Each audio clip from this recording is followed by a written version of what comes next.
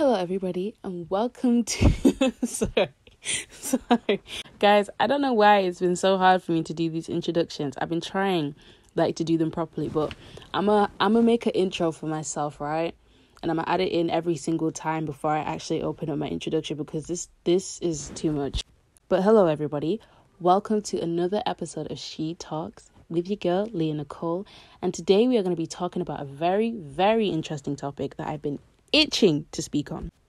If you have not subscribed to me, then you better hit that subscribe button and also hit the notification bell so you get the notifications every time I post a new episode of She Talks. Today, I am giving you a new topic, but it's an old topic. It's a topic we have obviously spoken about before to many of our friends, to many of our co-workers even, or even to your partner.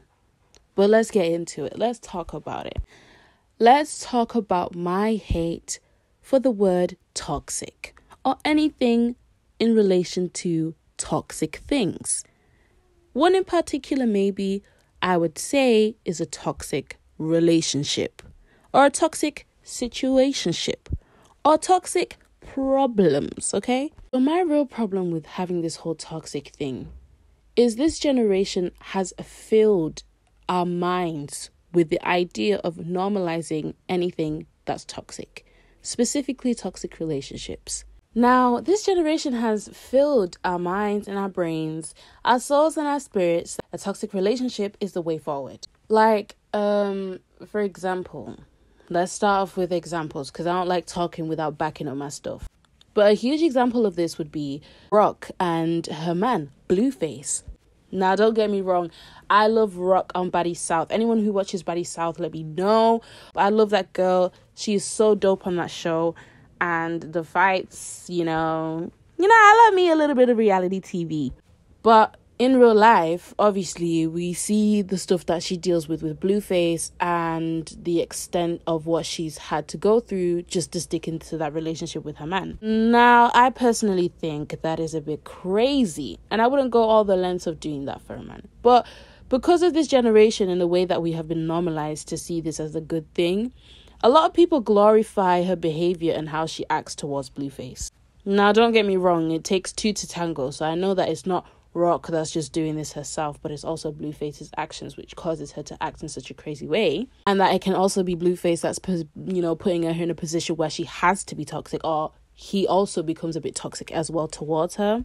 But I don't understand why this is being glorified as a good thing, like having loads of arguments with your partner, always feeling negative about the relationship, and then it even happens in not in a celebrity way, but in an everyday basis. Now, this one is directly for my girlies. I know probably the man them also have same issues with their mans, but I'm speaking directly to the girlies here. Now, you know that some of the girlies in here have had to always constantly tell your friend to leave this particular person, right? And some way, somehow, they never seem to leave that individual alone. Now, obviously, for them, on their side, they can tell you, oh, it's just because you don't know the situation that we're in, and you don't know the position that we've been through, and why we do this, and why I act like this, and why I may tell you things, and why I always end up going back. Fairs, that's fine. But what I'm saying is, let's say we're speaking and we're having a conversation, and you're telling me the constant behaviors that this person is giving you, and you're obviously fed up with it. Of course you would be.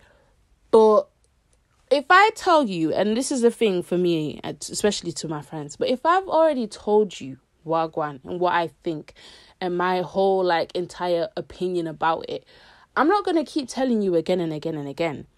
Because at that point, it's toxic. What you are doing with your partner is toxic. I can't keep on telling you the same thing. You're going to obviously have to see it for yourself. I can only keep preaching the same thing and the same thing over and over again until for myself it becomes tiring, because you're obviously not taking my advice and you're not taking what I'm telling you head on and just moving on from the situation.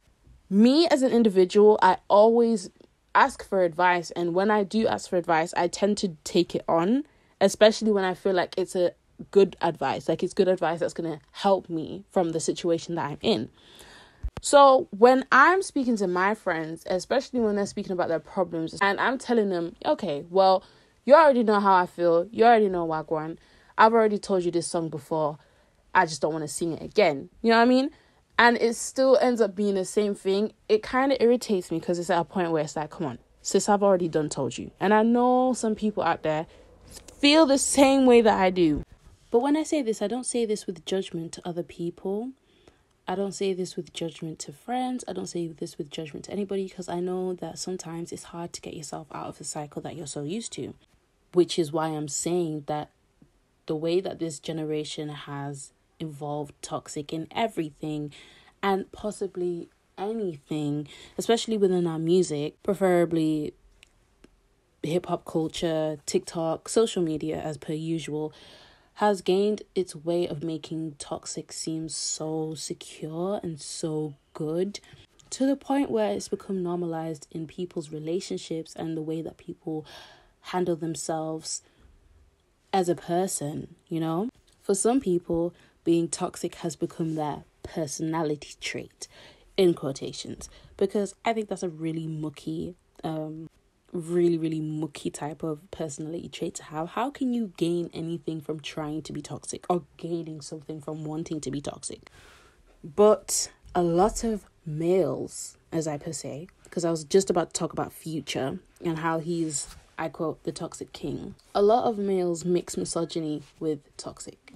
It just doesn't go hand in hand. And like I'm saying, with the influence of music today, with quotes and lyrics as... I had to pull up some receipts for this, so you guys don't think I'm capping. But You Not a Wifey, I Can't Fall in Love with No from Future's album. And another one, Buy a Birkin for that before I buy her a flower.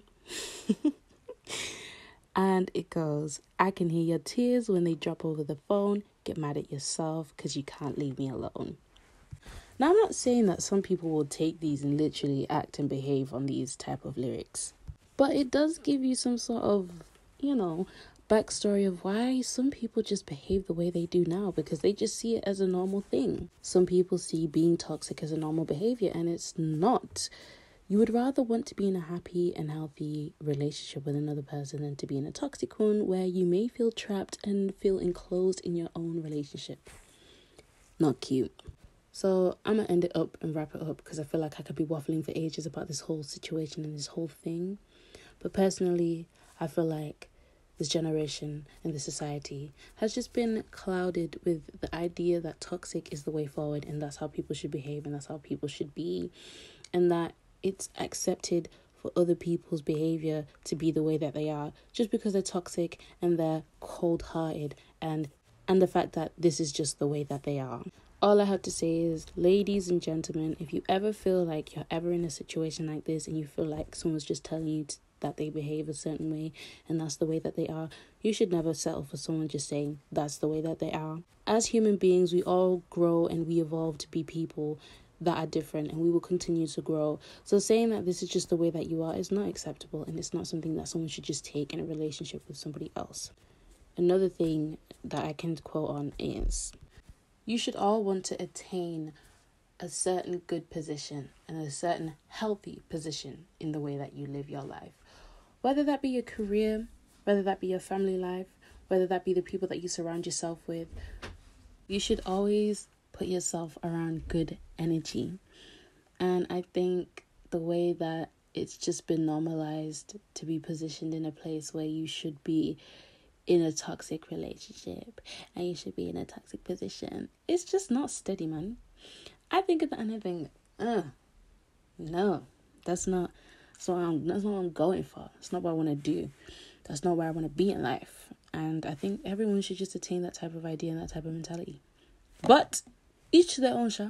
Each to their own. That's all I have to finish this off with. I don't ever want to feel like I'm being judgmental. Do you get me? That's the last thing I want to do. That's the last thing I ever want to feel like when people listen to these talks, I'm just being an old little, just commenting and judging everybody's lifestyle. Because I honestly, I always repeat this in a lot of my talks, in the talks that I've done recently anyways. I'm not one to judge. You know what I'm saying? I'm not one to judge. I may tell you a joke, but I never tell you a lie. Thank you very much, guys, for listening to the talk. It may sound hectic as per usual. It may not sound right, but yeah, girl, you already know what it is. And I'm gonna go, and I will catch you guys later. See you in another episode of She Talks. Bye.